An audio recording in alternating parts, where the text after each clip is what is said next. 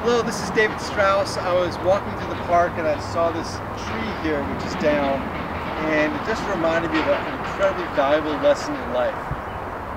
When things change, sometimes we associate pain with a change because we're so accustomed to our life. And that change can come in the form of an accident, an injury, an environmental disaster. There's so many things that can bring change into our life. The end of a relationship, the beginning of a relationship.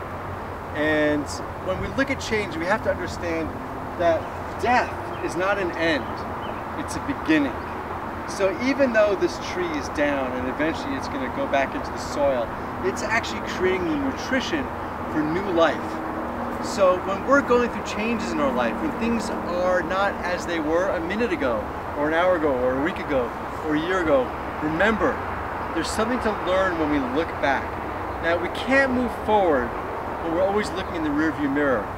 But we do need to look back to reflect upon life, to learn from the experiences that we've had. So, just like this tree, which was once standing very tall and proud, was a significant part of the landscape of this park. Just because it's dead, it doesn't mean it doesn't have anything to contribute. And that's the same thing with change. Whenever we're ready to change, we have to understand that a part of us must die. There must be closure to something in our life, whatever is ending. And that comes with the death of a person as well. Sometimes when someone dies that we're really close to, we become really depressed, or we feel a sense of emptiness. And of course we're going to miss people that we were close to. But remember to look back and celebrate the beautiful part of that person, because the legacy that we leave behind, the things that we do as individuals, that creates the nutrition to inspire others. So whatever it is that you're doing in your life right now, there's always something big or small that we can do to make a difference in other people's lives.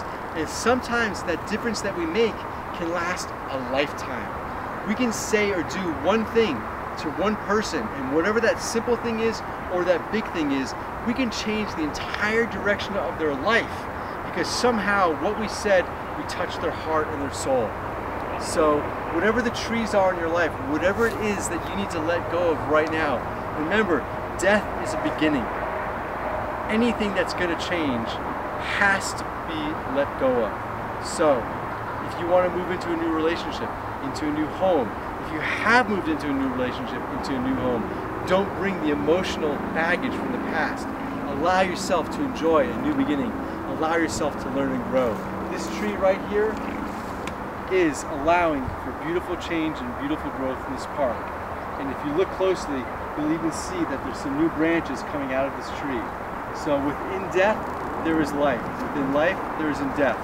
There is joy and there's gratitude in the same moment that there is fear and depression. We choose what to focus on.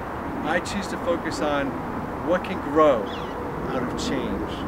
Thank you for sharing this beautiful moment in the park here in Denver, Colorado.